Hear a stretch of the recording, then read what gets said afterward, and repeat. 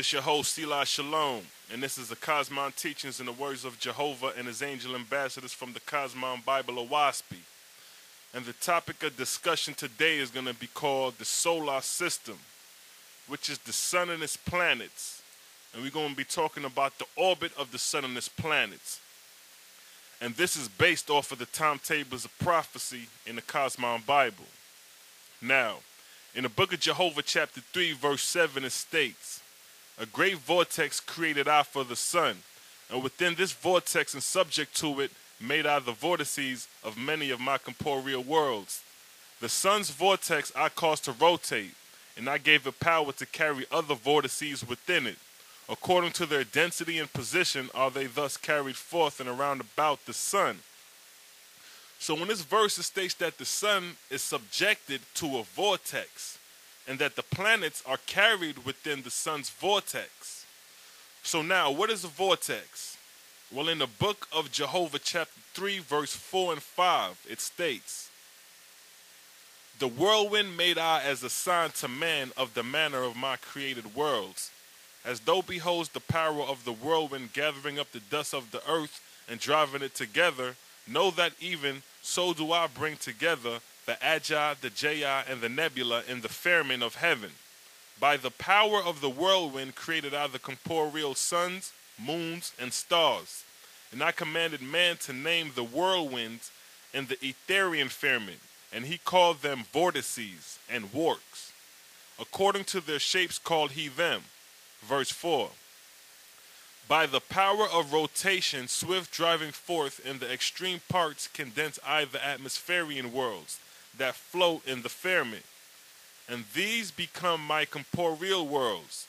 In the midst of the vortices made I them. And by the power of the vortices I turn them on their axis. And I carry them in the orbit I allude to them. Wider than the moon of a planet have I created the vortices, and they carry the moons also." Verse 5. "Around about some of my corporeal worlds have I given nebula belts and rings that man may comprehend the rotation of my vortexian worlds." So in this verse it states that a vortex is after the manner of a whirlwind, and that the vortex is responsible for making the planets, and the Agi and the Jai and the nebula mentioned are different degrees of densities for forming the planet. Now in the book of prophecy, in the book of Cosmogony and Prophecy, chapter 1, verse 33, it states, "The earth's vortex is a sub-vortex, existing within the sun's vortex. Mercury, Venus, Mars, Jupiter, and Saturn, and so on, are corporeal worlds, and each and all of them within the sun's vortices. And the combination of all these vortices within the sun's vortex are known by the names Great Serpent or Solar Felix, for which reason the sun's vortex was called the Master by the ancient prophets." So in this verse it states that all planets are subject to a vortex, and all planets are subjected within the sun's vortex called the Master Vortex. And it also said the ancients called it the Great Serpent. Now, why would they call it the Great Serpent?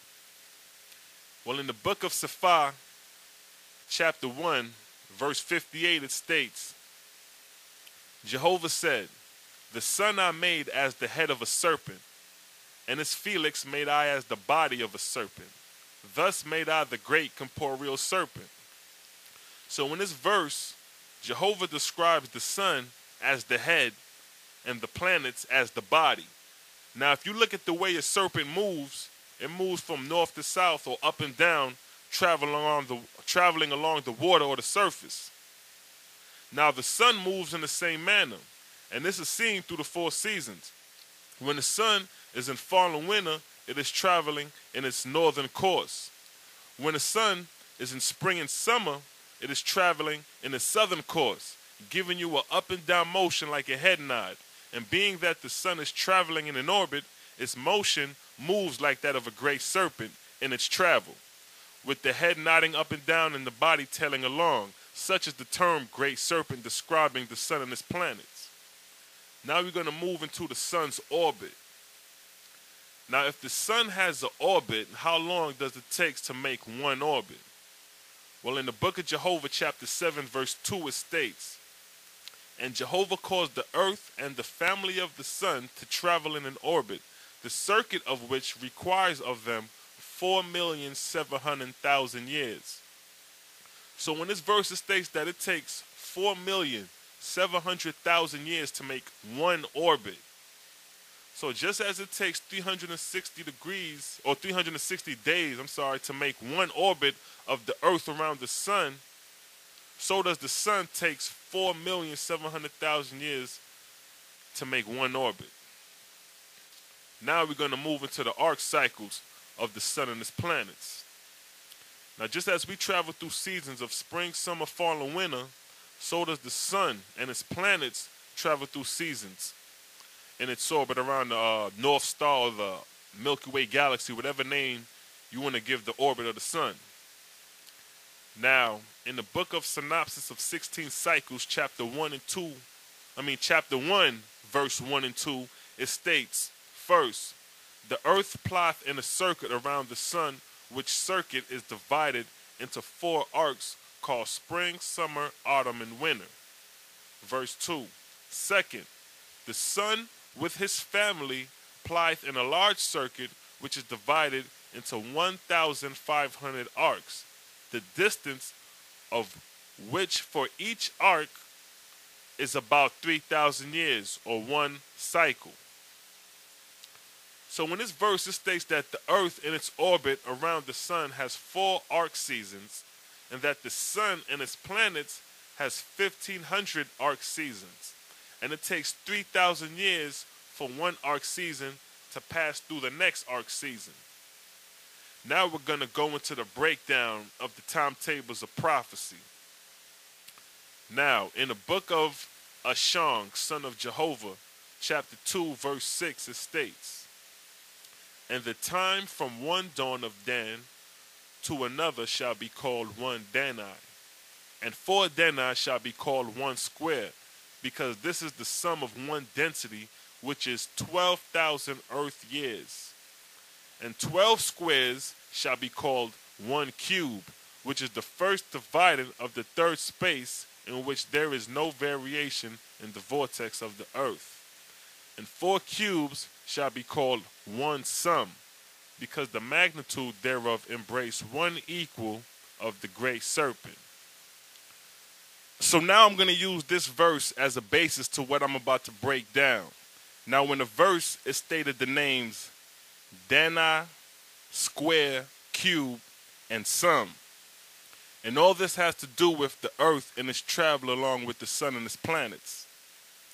Now I'm going to give you a briefing as to the terms mentioned. The term Dani is a time period of 3,000 years. The term square is a period of 12,000 years. The term cube, which is also termed an age, and I'm going to use the term age in this series, is a period of 144,000 years. And the term sum, which can also be used as garden or magnitude, but I'm going to use garden in this series, is a period of 576,000 years.